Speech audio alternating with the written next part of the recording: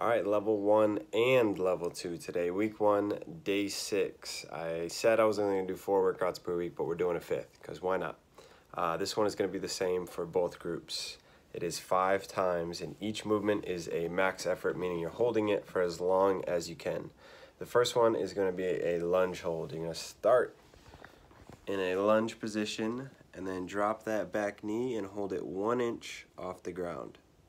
Holding that as long as you can, and it probably won't be that long. It'll only take 20-30 seconds until you are really feeling it. And if you need to elevate that back knee more, put your hand on a counter or a chair or whatever to support, we can do that. Second is a push-up hold. You're gonna go down to the bottom of your push-up, not touching the floor. You're just holding that bottom position as long as you can, and then rest.